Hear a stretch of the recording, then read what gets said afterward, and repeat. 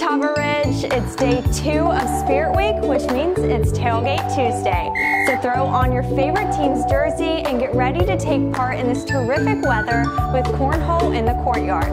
Now it's time for your Copper Heads Up.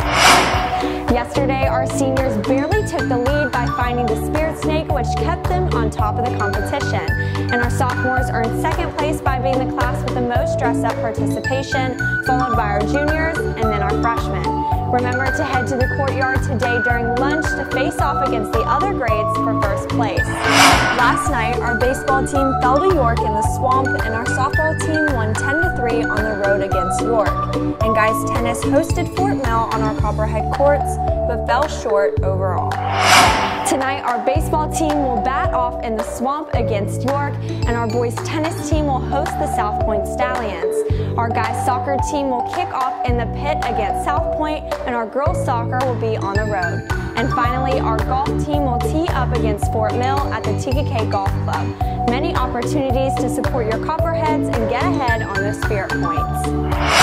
We would like to give a huge congratulations to our Catawba Ridge Percussion Ensemble in this past weekend's competition. They scored a whopping 92.25, which is the highest score given in the past 5 years to any percussion ensemble. And this is a huge accomplishment for our 2-year program. So if you see any of the members in the hallway today, be sure to give them a huge congratulations.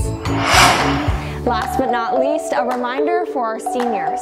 Chord request sheets are due to guidance today, and we wouldn't want any student's hard work to go unnoticed. So pay those $5 on pay fees and turn in your forms by the end of the day.